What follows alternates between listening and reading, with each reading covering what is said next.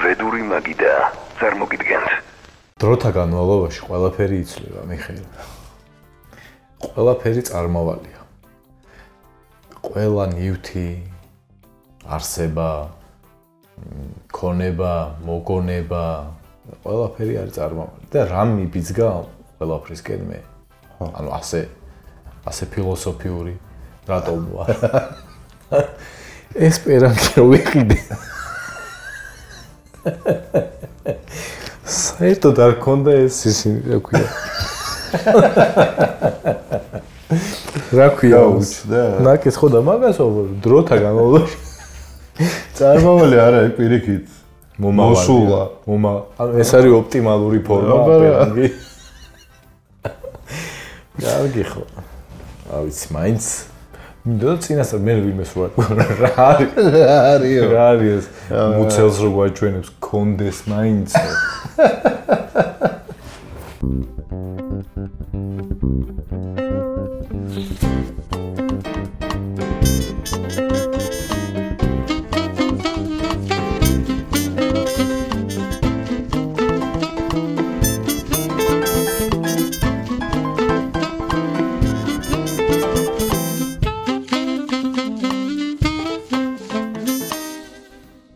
მოკლედ როგორც წინა გადაცემებში არაერთხელ მithქვამს, მე არ ვიცი ამ გადაცემას ვინ როდის ნახავს, თუმცა არ ტვირთვის დრო ნამდვილად არ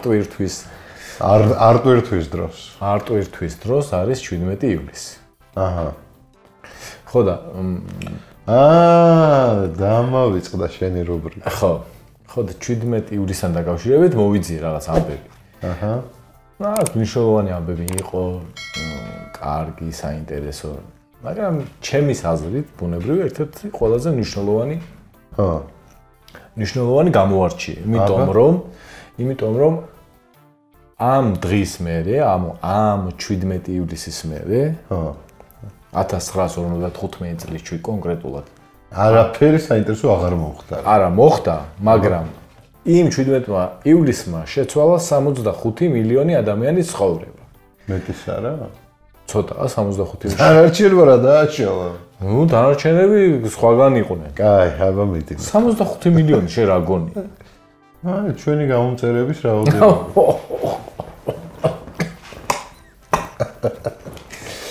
მოკლედ 1955 წლის 17 ივლისს კალიფორნიაში, შენ რო გიყვარს ხოლმე შტატი. კალიფორნიაში გაიხსნა პირველი ბორდელი. 65 მილიონი მივიწოდა მე. რა?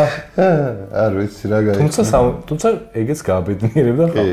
და ბორდელი არის უძველესი პროფესია, ყველაზე ძველი.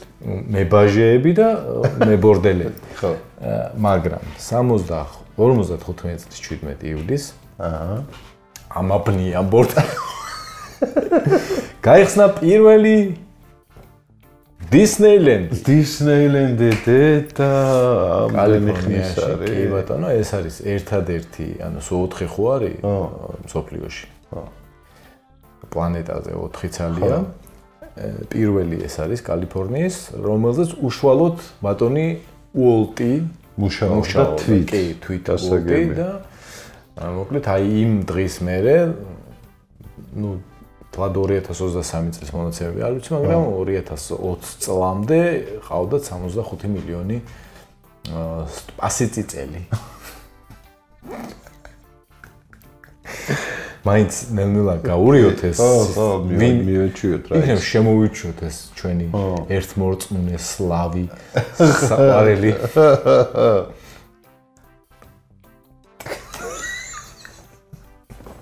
ხო და ესეთი საინტერესო ამბავი. მე ხუთე გაიხსნება ალბათ ჩვენთან. საქართველოში და მთელ ტერიტორიაზე იქნება, ანუ ქვეყნის საქართველოს ტერიტორიაზე. აი იქნება სარფიდან წითელ ხიდან და იქნება ეს ამერიკული გორკე. და ზუსტად დაეტევა. ზუსტად. ძალიან მაგარი იქნება. აღარც ტრანსპორტი დაგჭირდება. მიკი მაუსი წაგიყვანს. არც რიკოთის ვარდისფერი მატარებლი. აღარ ინერვიულებ. დაჯდები იქ სარფში და ესე რომ დატრიალდება, ანუ სადაც დასახლებულ პუნქტებზე ესე ამოტრიალდება ხოლმე ეს ამერიკული და ჩამოვარდები. ანუ შენ პირობითად თუ სარფიდან მიდიხარ ქუთაისში, შენი ვაგონეტკა ამოგიტრიალდება იქ მინი. ჩამაგდებს საფიჩხიას. დაგაგდებს იქ. საფიჩხიას სასაფლაოზე სხვა. სხვაგან გააზრიებს.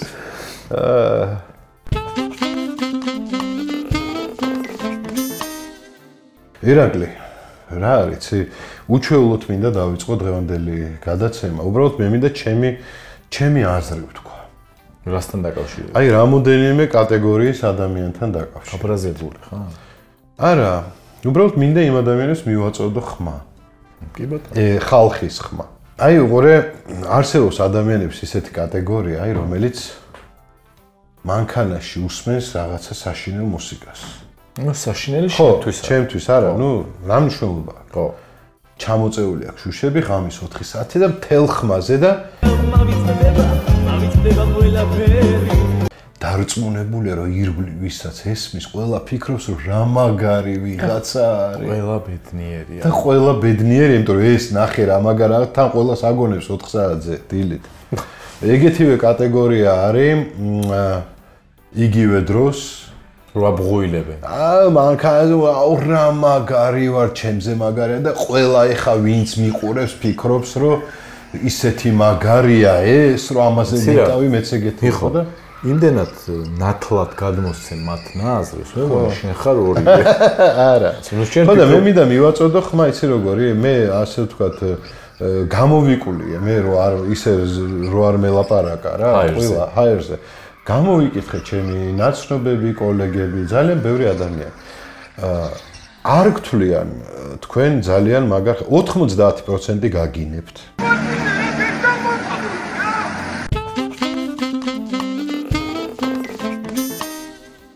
ედინბურგში არის უნივერსიტეტი. იქნება ძალიან კაი უნივერსიტეტი არის. უძველესი. ხო, და მეცნიერები იქ მუშაობენ ხელოვნურ ინტელექტზე. ეგენი? რა თქმა უნდა, ყველა მუშაობს ხელოვნურ ინტელექტზე. ხელოვნურ ინტელექტს მისცეს ძალიან ბევრი ინფორმაცია ასწავლეს, ანუ და კონკრეტულ რამე თემაზე გდიახ, ეს გახლავთ. მოკლედ ხელოვნური ინტელექტის საშუალებით მეცნიერებმა ოფიციალურად დაანონსეს, რომ აქვთ დაბერების საწინააღმდეგო წამალი, რომელიც შექმნა ხელოვნურმა ინტელექტმა. მოკლედ ორგანიზმში არის ეგეთი ნივთიერება ტაურინი. დიახ. და აი ტაურინის წყალობით, ხო, ტაურინს შეუძლია მოკლას და გაანადგუროს დაბერებული უჯრედი, ისე რომ ახალგაზრდა და ახალ უჯრედს არ შეეხოს. და იცი რა მაინტერესებს? მოდი მე ჩაგეკითხები ხოლმე ალაგ-ალაგ. რა თქმა უნდა. ჩვენ ხო გასაოცარი დემოკრატიის ქვეყანაში ვცხოვრობ და მაქვს ყველაფერს უფლება. კი. ეს ანტიდაბერება. ანტიდაბერება დავარქვათ. კი. მოკლედ რა მაინტერესებს იცი? ეს პრეპარატი. დიახ. პრეპარატია ხო? ხო. მალამოა? არა. ამბებია? თუ ეს მალამოა? როგორი სახიდაც გინდა. მალამოა და კონკრეტულ ნაწილებს არ გიბერებს. სადაც იცხებ. სადაც აისვე ახალგაზრდა. აღარ ბერდი, ახალგაზრდა. ჩამიჩი რო ხარ და მარტო ახალგაზრდა ნაწილები რო გაქვს ახალგაზრდა ნაწილები. ხო, არა, ეს მოკეთე. ისე ეგეთები დადიან სხვათა შორის. კი. აი, კი. უფრო ქალბატონებში უფრო მძლავრობს ეგ. კი ბატონო, თითქმის ჩამიჩები, მაგრამ კარგი მკერდით, კარგი საჯდომით, ასაკრებუსა ქალები არიან, როგორ გაიგებ? შეხედავ და ყველაფერი თავთავისად და რაღაცა ის დაკარგულია. ხო, არა, რაღაცეები აქვს თავთავის ადგილზე, დანარჩენი არაფერი. და ეგ რაღაცეები, ხო, მანამდე არასოდეს არ ქონდათ. ხო. ეს მოიტანა ცხოვრება. კაი, დავალინოთ ცხოვრება. ისმენთ განვარჯოთ ედინბურგის თაობაზე საუბარი. მოკეთ ეს ნივთიერება შეიყვანეს თაგვებზე ჩაატარეს ექსპერიმენტი და როგორც აღმოჩნდა, ვისაც ჰქონდა მიღებული ეს პრეპარატი 10-15%-ით უფრო ნელა ბერდებოდა. ძინართამზეს მიყვებით. პელე. ცოცხალი ხარ თუ?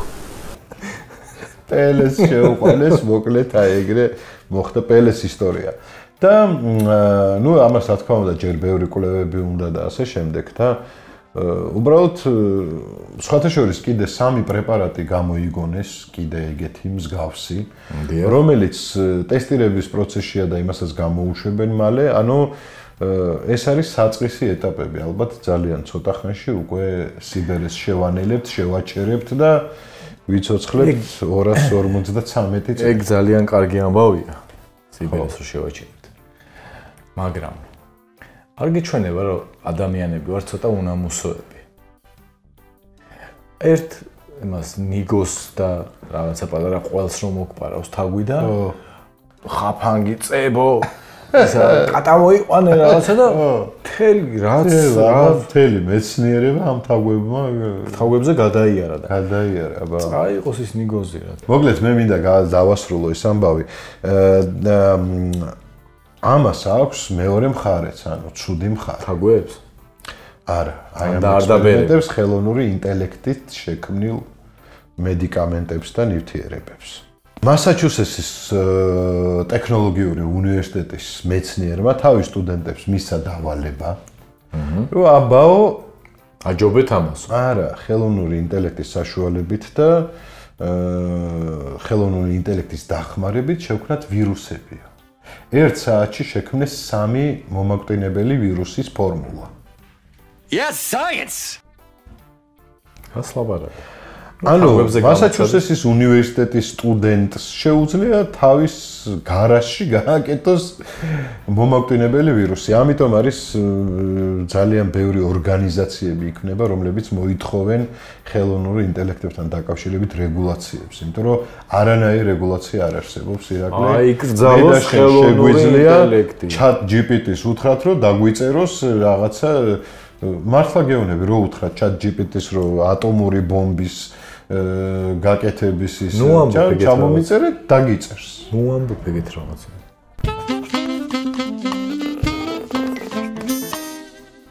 საკრამენტოში არის ეგეთი რესტორნების ქსელი, ტაკერია გარიბალდ.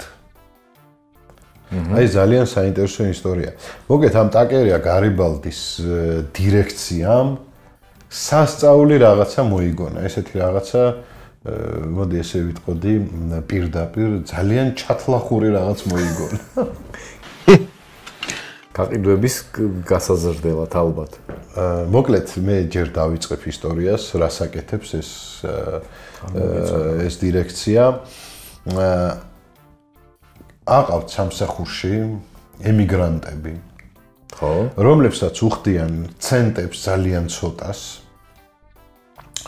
ამ ფულსაც უგვიანებენ, არაძლევენ და თუ ვინმე ოდნავ წამოიწუწუნებს, ეგრევე ემუქრებიან საემიგრაციო სამსახურით, დეპორტაციით და იმ ხალხსაც ეშინია, ისინი ჩამოსულები არიან იქ, რომ რაღაც 2 კაპიკი გააკეთონ და ვერაფერს ვერ ჩვენები. ჩვენები, ხო. ვერაფერ და იცი რა არის, როგორ შეიძლება გაამართლონ ნებისმიერი კრიმინალი და ასე შემდეგ, მაგრამ ადამიანებს საჭმლის ფულიც არ აქვთ, ანუ იმდენად დაბალი ხილფას თავაზობენ და თან იმასაც არ უხდიან, რომ პერიოდულად რაღაცეები იკარგება მოკეთ რა. რესტორანთა ქსელში. ხო, ხან საჭმელი, ხან სალაროდანის. და ნუ ვერაფერს ვერ დაიჭირეს ფაქტზე ვერავინ ხა, ვერ გაამტყუნებ, იმიტომ რომ მართლა საჭმლის ფული არ აქვთ. და აქ დირექციამ მოიგონა სუპერ მეთოდი, როგორ გააკონტროლოს ეს ყველაფერი. აი, მოდი ისევ მიუდგეთ ძველებურ მეთოდს და ჩემო ირაკლი მე მინდა რომ შენ გამოიცნო ეს, იმიტომ რომ ძალიან მაგარი მეთოდია. მე მაგას ვერ გამოვიცნობ. ერთი მარტივი მიზეზის გამო. მე ჩათლახი არა. ვაიმე. ხლახური აზრები არ მინდოდა ძმაო შეურაცხყოფა მომეყენე. აი, მაშინ მე მოგიყვები რა გააკეთე. მომეყენე. დირექციამ აიღო და იქირავა ერთი მამაკაცი, რომელსაც ჩააცვა მღვდლის ფორმა.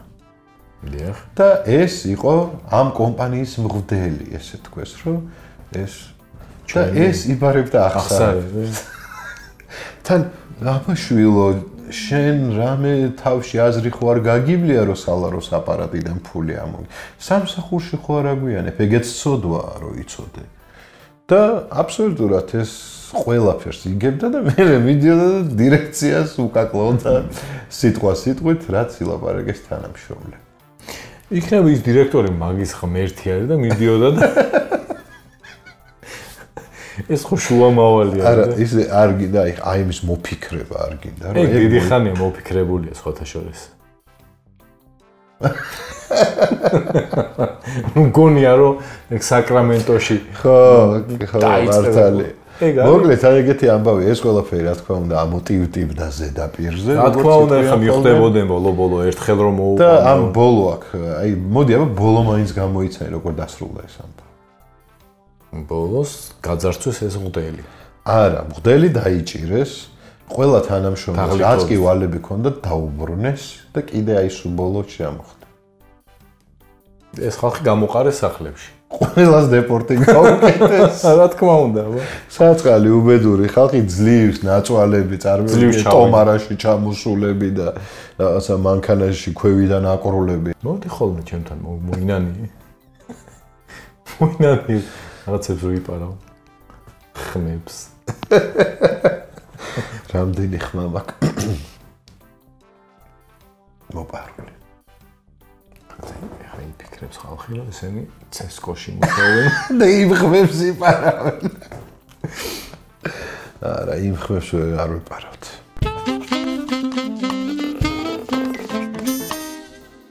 არ ვიცი ამას როგორ დავარქვა, ესე იგი ჩემო ირაკლი. მერილენდის შტატში სულ იქ ტრიალებ მოკლედ რა, საკრამენტო, მერილენდი, მასაჩუსეტი. ქალაქ აბერდინში.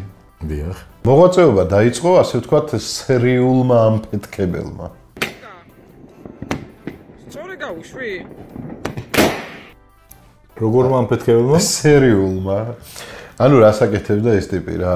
აკეთებდა ხელნაკეთ ასაფეთქებელ რაღაც ბომბებს და ყოველ დღე, ანუ ყოველ ღამე უბრალოდ ქალაქში სხვადასხვა კუთხეებში აფეთქებდა ამ თავის ასე.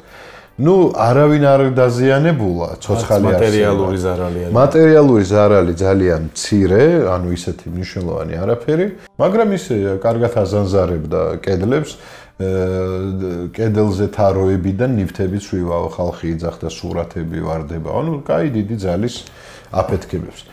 ეს გრძელდებოდა ერთი თვე და პოლიციამ ვერაფრით ვერ დაიჭირა ბოროტმოქმედი სანამ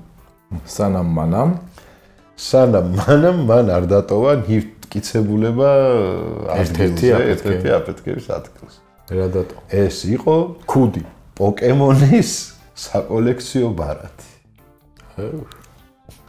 და თვითონვე მიბრუნდა იმის გამო, რომ იშვიათი ბარათი არისო ეგო. ჩავჯდებიო.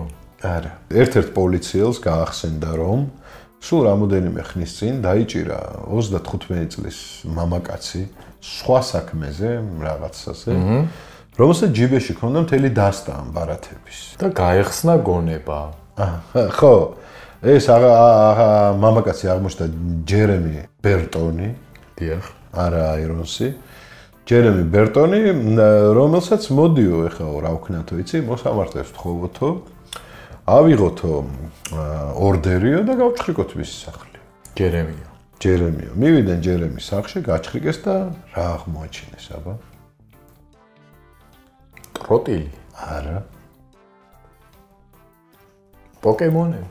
ბევრი პოკემონები აღმოაჩინეს ძალიან და მოკლედ საქმე ისე მიდიოდა, რომ არანაირი მტკიცებულება არ ექნებოდა პოლიციას, რომ არა ეს ხო, იმიტომ რომ ვერაფერი ვერ იპოვეს ვერც გარაჟში, სადაც იგი მუშაობდა და როდესაც პოლიციამ ეს ჭხრეკა დაიწყო და უთხრა, ანუ თქმას აპირებდა, რომ პოლიციაში დაბარებული იქნებითო უნდა ეთქვა, რომ უბრალოდ გაგესაუბროთ და თავისუფალი ხართო და პოლიციამ რო თქვა, ნუ ბატონო ჯერემი. დიახ. და კარგიო ჯანდაბოსო და აღიარა. ვერ უმტკიცებდნენ, მაგრამ ჯერემი ამას ვერ მიხვდა და აღიარა მოწმეების წინაშე. აი ეს გახლავს ჯერემი მას შემდეგ რაც სასამართლოდან გამოვიდა, იგი დააჯარიმეს $10,000-ით. და ნუ რა თქმა უნდა პირობით ზიარი თუ რამე შეეშალა. კაი, პირობითი გასაგებია და ჯარიმაც, მაგრამ мотивация რა ქონდა? არაფერი, მიყვარს. მან როგორც განაცხადა, მე უბრალოდ მიყვარს საფეთქება. და მივიდეს სადმე პოლიგონზე რაღაცა გაერიოს ეგ საქმეში. ახალ წელს თბილისში ჩამოვიდეს და აფეთქოს რაც უნდა. ახალ წელს წარმოიდგინე ეგ აქ რო ჩამოიყო, ანუ ალბათ იყიდის ისინი რო იყიდება რაღაცა ხელით რო ის ჰაიმარსები. ინსტრუქციაში რო უწერია ხოლმე რომ ჩაარჭვეთ და მოშორდით 380 კილომეტრით და არა მე ჩემი თვალით მაქვს ნანახი ბაკურიანში აი ამ სისქეები როა დიდები და ვერ ეჭირა ეს კარგად და აი ესე თავის გვერდზე გატრიალდა და ესე ისროდა ვიღაცა და ბოლოს ირაკლი მე მინდა მეორე სერია შემოგთავაზო უაზრო კანონების დანიაში ასეთი კანონია სანამ მანქანაში ჩაჯდები ანუ სანამ დაძრავ მანქანას უნდა მოусმინო ძრავის ხმას თუ სხვანაირი ხმა არის ესე იგი რაღაცაშია საქმე უნდა შეამოწმო ცინციმა ქვია მაჭუტი უნდა შეამოწმო საჭე კარგად ტრიალებს თუ არა უნდა შეამოწმო ფარები ანათებს თუ არა სიგნალი ხმა აქვს თუ არა და ბოლოს ყველაფერს შეამოწმებ ანუ მან ჯერ არ გაქვს უფლება წასვლის მანქანის ქვეშ უნდა შეიხედო ბავშვები ხომ არ არიან იქ და ის არ უნდა ახადო კაპოტი კატები ხო არ არიან იქ არა ან ვინ გიმოწმებს ამ და თუ ელექტრომობილი მყავს თუ ელექტრომობილი მყავს ძრავს ხმა არ აქვს დავდგე იქა არა ნუ მაშინ არ მოუსწრო ნუ ეგ პუნქტი ამოვარდება კარგი რა ეს მაგრამ ნუ თავარი არის რომ უნდა შეხედო რომ ბავშვები არიან თუ არა მანქანის ქვეშ მაგას უნდა შეხედო კი ანუ ყოველ ჯერზე აი მაღაზიაში შეხედი გამოხედე ბავშვები არ არიან ბავშვები რატო არ ახართ ბავშვები ბავშვებო მოდით დამაჯარი იქნებ უნდა იყვნენ იმიტომ აი თუ ბავშვები არ არიან არა უნდა წახვიდე ხო იქნებ პირიქით არის შენ ხა ცუდად ხედავ ანუ ხო იშვიათი არის ბავშვი რა ბავშვები თან ანუ ორი მაინც უნდა იყოს დამალობანას რო თამაშობდი პატარაობაში როცა იყო რა ვიცი რა როდემდე თამაშობდი როდის ჩამოკიდე დამალობანას ბუცები ლურსმანზე მე რა ვიცი მაგრამ იმალებოდი მანქანის ქვეშ კი ალბათ ყველგან მიმალებოდი ხო მე მაგაზია რა შეიძლება შეძრე იქ და შენს ვერც გასაზღვრო ვიღაცა დაიჯდეს და ჩემი ერთი მეზობელი დაიმალა ხის კენწეროზე და ძალიან საინტერესო სასაცილო ისტორია უცებ მოგიყვები ჩამოტყდა ეს ხის კენწერო და დაეცა გარაჟს და ეს ხელნაკეთი გარაჟი მოკეთ დაიშალა და მეზობელი ჩამოვიდა ვიზიც იყო ეს გარაჟი და წამოარტყა ამბავს თავში რომ ეს რაკელი გარაჟი და მე ამ ბავშვის მამა ჩამოვიდა და მოკეთ დიდი აუწყო ეს გარაჟი დიდი აურზაური იყო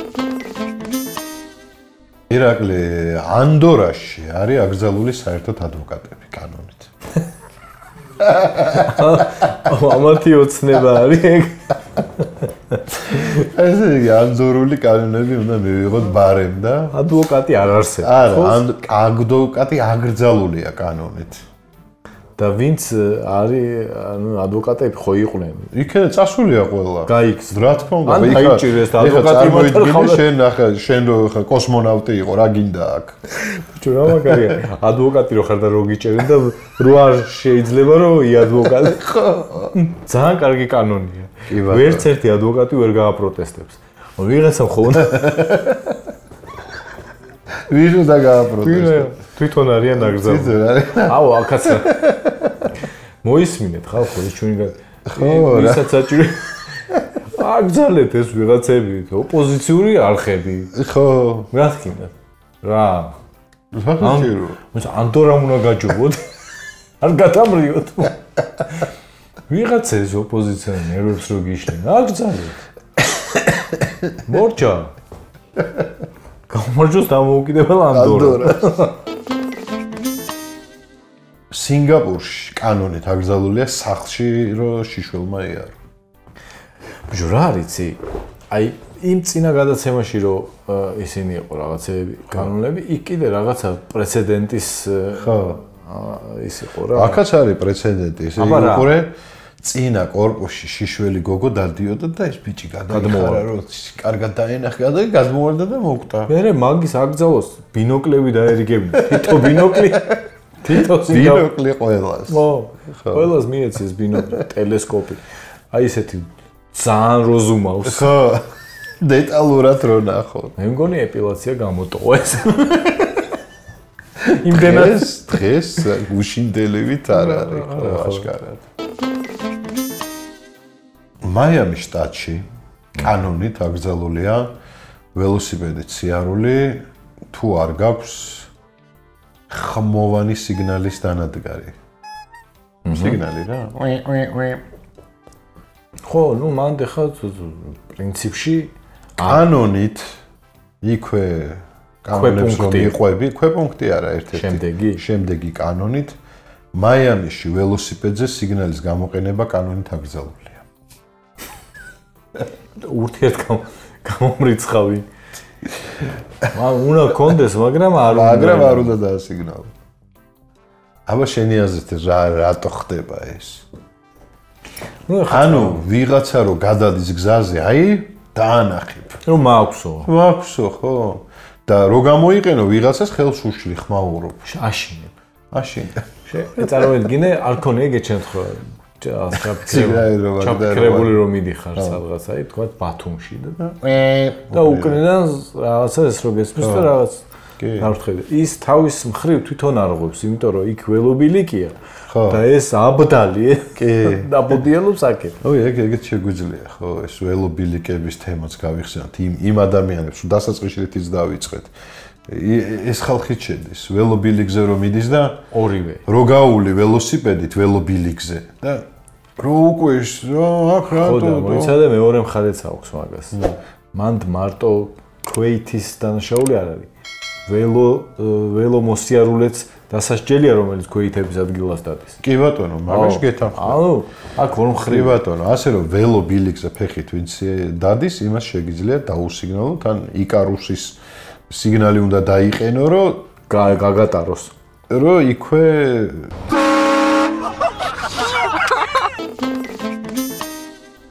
ოჰაიო შტატში აკრძალულია რეპტილიების ხელით სროლა. ნებისმიერი რეპტილიის.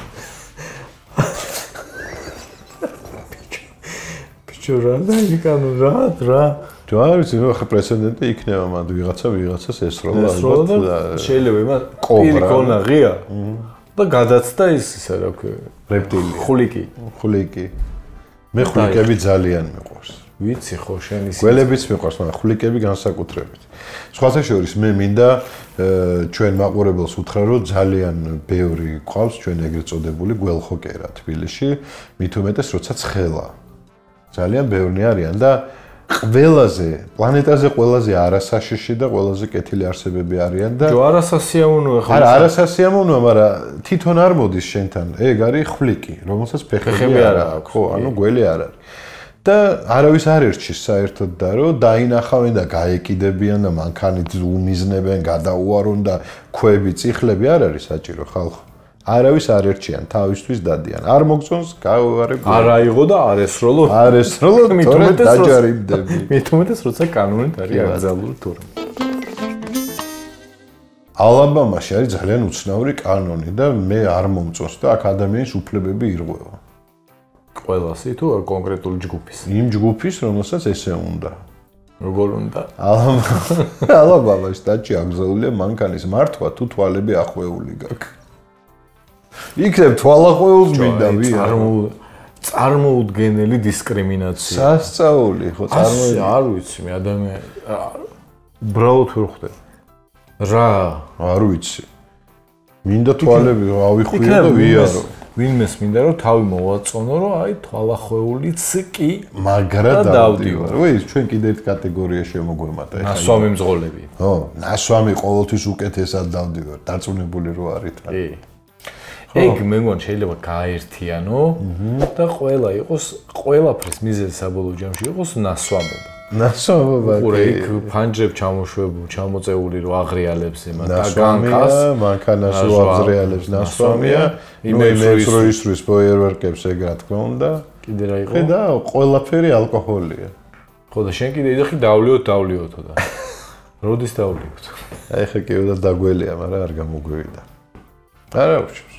ეხლა კიდე დავლე. ანუ თვალახვეული ვერ ვივლით მან. თვალახვეული ვერ ვივლით, იმიტომ რომ დაგვაჯარიმებენ სამწუხაროდ. მარტო ეგ არის პრობლემა თვალახვეულო და დიხარ დაგაჯარიმებთ თორე სხვა რა. სხვა რა პრობლემაა, ვერ გავიდი.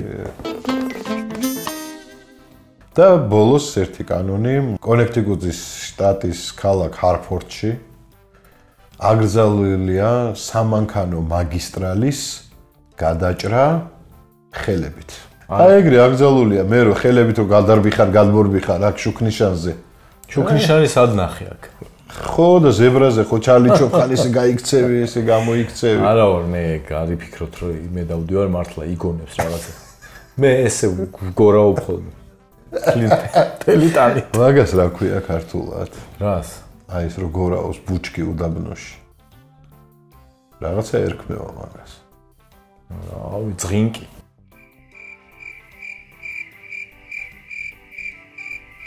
ძღინკი. ანუ ძღინკი ხარ შენ. გადასასვლელზე ვარ. ძღინკი. გადასასვლელზე ვარ კლასიკური ტეხასური ძღინკი. თუ არ ქვია ძღინკი. ხო. უნდა ერქვას ისეთი რამეა რომ ძღინკი. ხო, არა, შეხედავ ძღინკია. ძღინკია, ხო. ძღინკ. წავედი მე შენ არ მოდიხარ ჩემთან ერთად დასალებად. მიდი მოვდივარ. რა? მითხარი რომ გეუნები. წამო. ადე.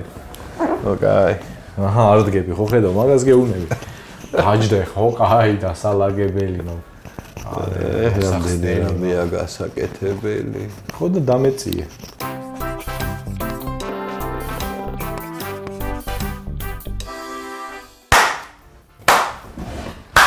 ძიმა, გაიკეთე რა. Oh my. და რატო არ იკეთებს იმას? ტიალო. რომ იკეთებ? არის. რატო იკეთებ? კვადრო შევწეროთ. ბუზი როგორ შეგვიძლია? ფუტკარი. აი ზიკი. ზიკი უფრო სუყედ. კოღო.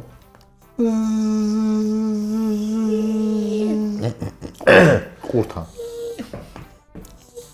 არ გამომდი.